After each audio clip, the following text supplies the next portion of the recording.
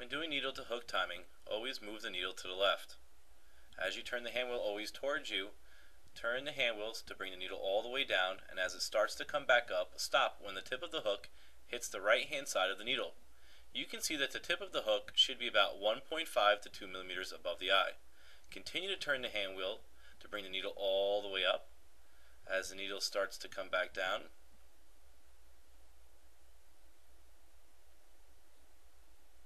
comes all the way down, starts to come back up, and we stop when the tip of the hook is on the right hand side.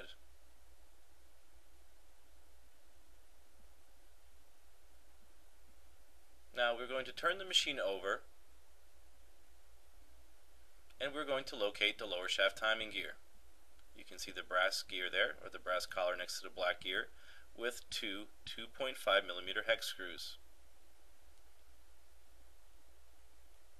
We need to loosen these screws just slightly. You don't want to loosen them too much because they could get in your way if you go to turn the lower shaft, and they could bust up against maybe another gear or a bracket on the inside. Now we're going to hold our hook race. Always hold the hook race. We know that the hook race is going to be on the right hand side of the needle.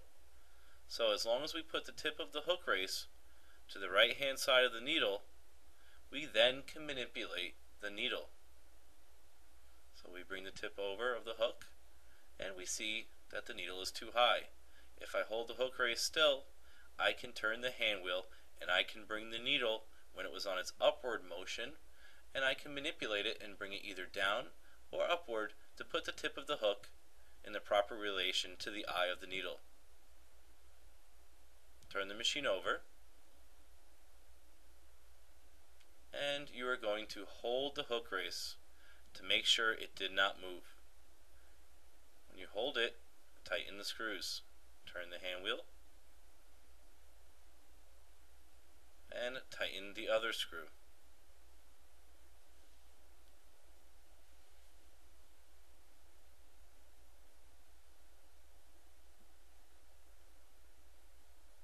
Now turn the machine upward, and you're going to test.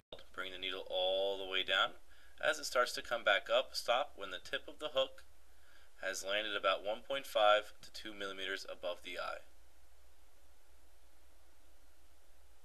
You can see here that it is proper. The tip of the hook must always be on the right hand side of the needle. Needle comes up and down, and you're going to test it by moving it a little bit fast to make sure it holds. Up, all the way down, and stop when the tip of the hook is on the right hand side of the needle about 1.5 to 2 millimeters above the eye.